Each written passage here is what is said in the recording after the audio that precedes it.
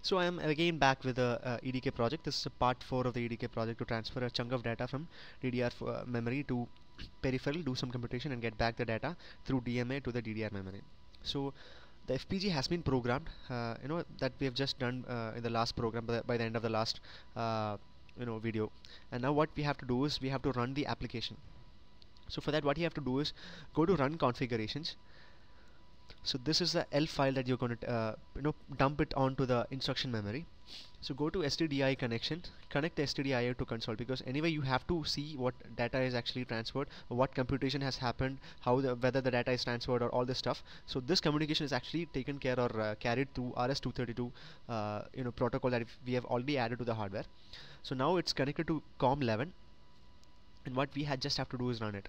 You can either use a hyper terminal software, or the SDK itself provides you with a software console where it's actually loading it. It's already 36% loaded. The L file is loaded, and it will complete in a couple of seconds. Yeah, it's been completed. Now data is getting written into DDR. Yeah, well, it's all complete. All is done. So what happened is, like, some data had been entered into the DDR, and these are the data that had been returned into the DDR.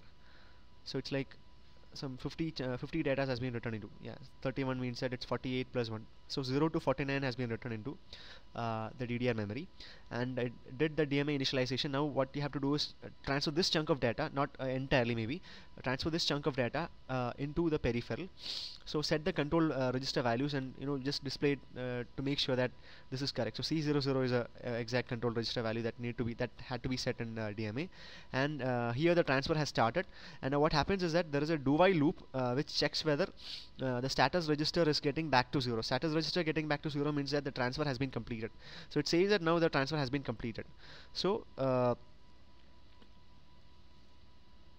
here is the result of the DMA transfer. The DMA transfer is completed. So whatever has been the chunk of data, you add 5 in the peripheral. So what hardware does is, whenever some data is written into this particular memory, it takes a memory value, adds 5 to it, and stores it into the second memory. So the data written into the memory was like 0, 1, 2, 3, etc. And now the data, the computed data is like 5, 6, 7, 8, etc. till 55. But since I've only displayed a couple of data that had been written into the memory 0, and that has been transferred back to the memory. So this is what actually what is there now in DDR memory. So a chunk of data has been transferred, it has been computed, it has been stored to another memory. Then from that memory, the DMA is actually doing the transfer into the DDR RAM. So this is what is actually right now in the DDR RAM. So the computation is perfect, and the program also worked perfectly. I hope it was of great help to you. And this is Zibo Jacob Thomas signing off. Thank you.